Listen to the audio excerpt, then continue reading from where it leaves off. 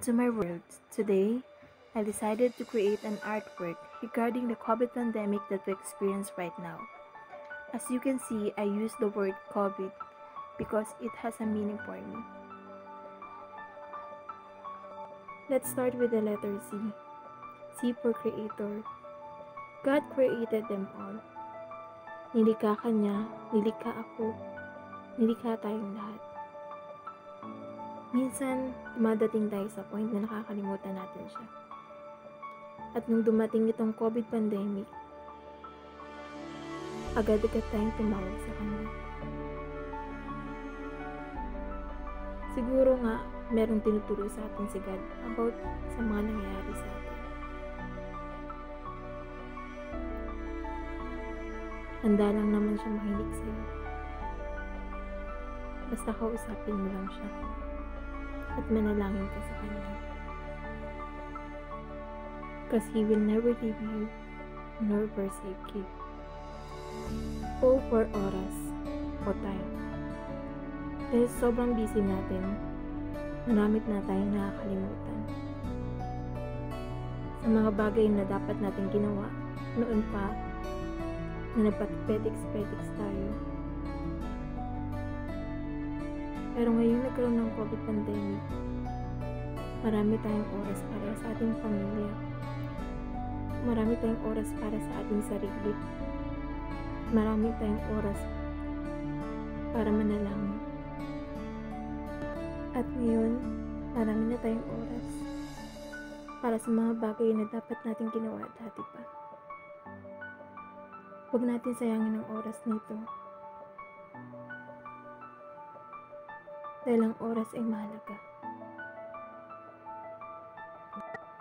Sa bawat tao na nakakaranas ng pandemic na ito. V for vacation. Marami sa atin na sana nandito ko sa lugar na to, na sana nakarating ako dito.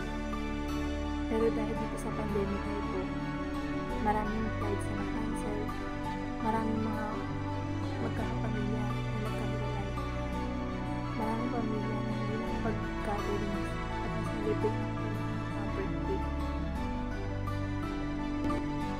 Don't worry, there's a lot of time na para magbakasyon at mag-travel at umahit sa bundok na gusto natin puntahan. Kailangan lang muna tayo mag-stay at home. Ingatan ng sarili para hindi tapuan ng sakit.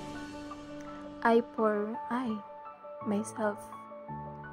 Dahil sobrang busy ko sa work, dahil sobrang dami kong ginagawa, nakalimutan ko na pala yung sarili ko. Dati sabi ko, gusto ko lang magbakasyon ng ilang araw.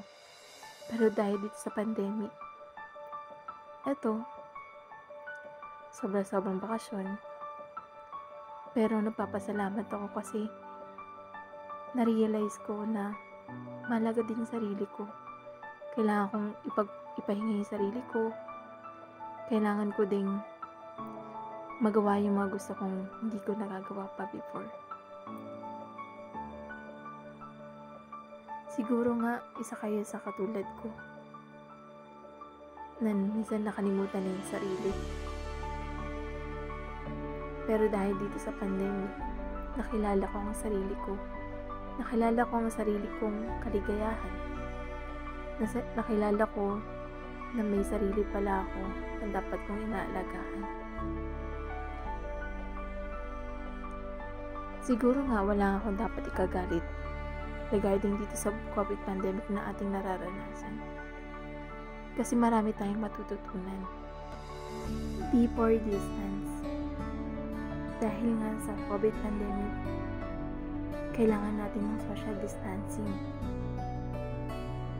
Hindi lang sa ating mga kapwa, kundi pati sa ating mga pamilya. Maraming pamilya ang nagkakalayo. Maraming pamilya ang hindi nagkasama-sama. Hindi nakapag-celebrate. Hindi nakapag face-to-face. Hindi man lang natin mayakap. Pero time will come And COVID-19 pandemic is not a joke, but we learned from it.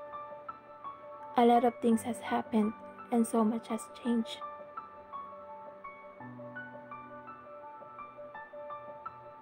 One thing for sure, just live your life to the fullest.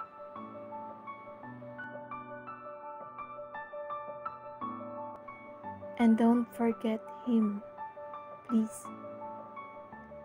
Because everything that happens now has a reason. Just enjoy, be thankful, and be loving. Because it will also end soon, and everything will be okay. At lagi ito ang aking pinanghawakan. There's always a rainbow after the rain. After nito, big blessing ang darating sa atin. Tandaan mo, huwag kang mawawalan ng pag-asa. Makakamit din natin soon yung happy life na gusto natin. Yung tipong may gatherings na, makakasama na natin ang ating pamilya, kaibigan, partners, school, na makakasama na natin ng mga kalaro natin sa eskwelahan, teacher natin.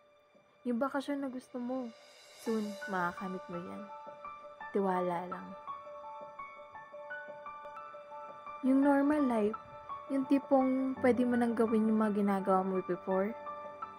Yung di ka natatakot na baka mahawaan ka pa ng sakit nito. Yung pwede ka makipagsiksikan sa bus, sa tren, para makapasok sa iyong trabaho. Work na kailangan natin para makasurvive sa araw-araw. Yung business na pwede pa nating itayo, na pwede pa nating buksan.